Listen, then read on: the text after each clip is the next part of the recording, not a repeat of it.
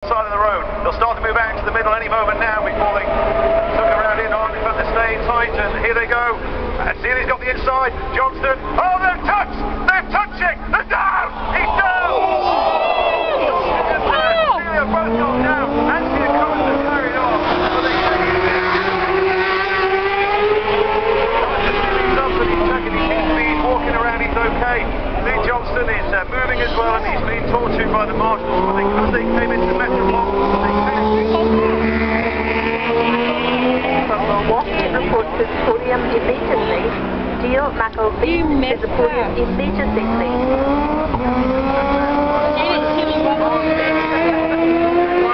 Same part of the track, and they both twice they touched it on the approach it, and they came in. He has the lead, Bruce Sanchez the lead into the Juniper Hill chicane with Connor Cummins in that second position. We're going to try and work out who's going to be in third. Could be Gary Johnson, but it's Bruce Anthony as he comes